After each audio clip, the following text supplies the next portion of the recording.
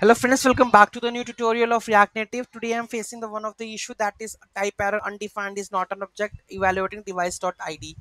So this is issue I'm facing. So how to solve this issue? Let's have a look. This is in React Native Vision Camera. Those who haven't subscribed my channel yet, please do subscribe my channel and hit like to this video if you like it. Okay, so let's get started. So actually the issue comes why because here we haven't passed the device. So if I uncomment this one and just reload this one and just reset the cache,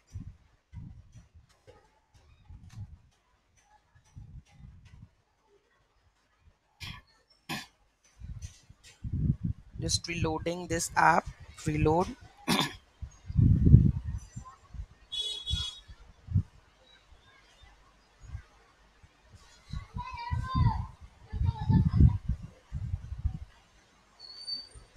Now I'm able to open the camera now.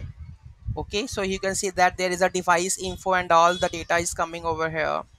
So this is device array, and it says that device undefined.